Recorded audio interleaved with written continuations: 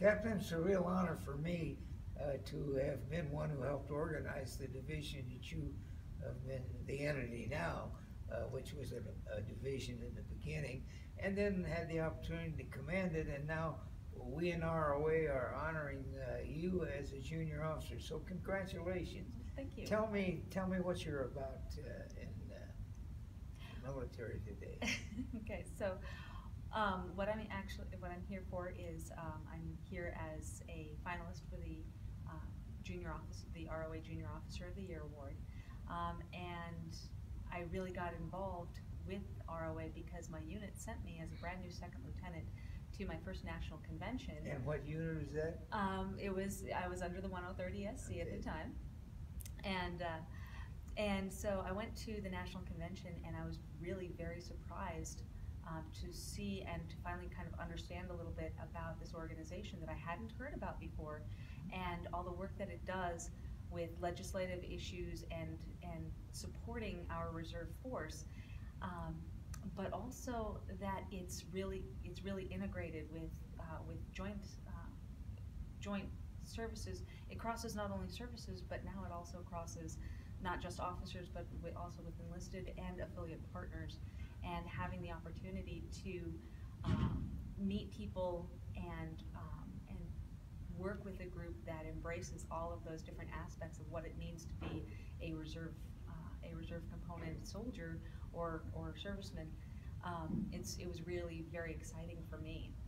And it goes even beyond, and that is we have an international entity which is a part of NATO, the International Confederation of Reserve Officers, of which ROA USA is the member of CIOR, the international organization.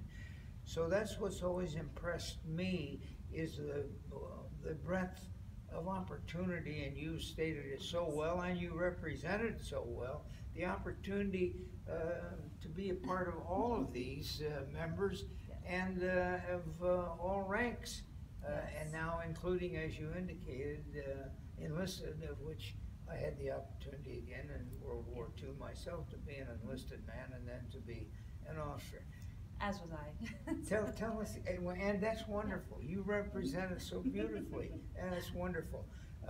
Tell us about the future. What about the future? So with the future, one of the nice things about being a life member is that I don't have to worry about when is my membership up, but I get to actually be a part of helping to redesign the web pages, make it a little bit more user-friendly. There's some migration going on, getting part of that strategic communication, working with another one of the finalists, Lieutenant Kraft, with some social media aspects for the ROA. And then in my department with the Nebraska department, looking at helping to take on some more responsibilities there.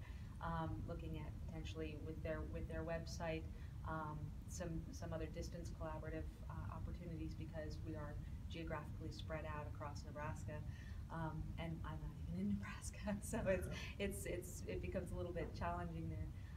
And then with future opportunities, ROA is really, there's so many things that we can do, and one thing I've always lived by is that it's one thing to recognize that we have issues, or as a reserve force that we face challenges, but it takes a really special kind of courage to decide that you're going to be part of something greater than yourself, to get involved, to step up, and be a part of positive change. And ROA really is a way to do that. Well, let me, on behalf of all of ROA, our military and our civilian part of our life and reserve officers, to congratulate you, because you truly represent us. God bless you. Thank you. And every good wish for the future. Thank you so much.